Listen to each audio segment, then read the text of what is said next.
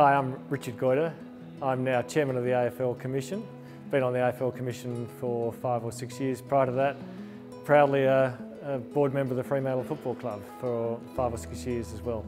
And at the club at the time when this was maybe a dream. The new facilities at Cockburn Central are unbelievable. So I've just had a walk around with Steve Rossich.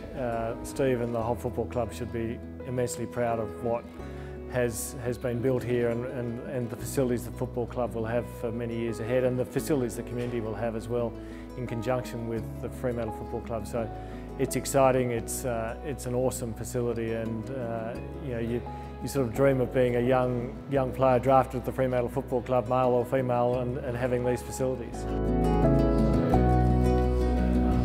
I can't imagine a facility better than this for a professional sporting club in terms of the outdoor, the indoor, the administration, the coaching and football side of things, and then the facilities for the players are absolutely world class.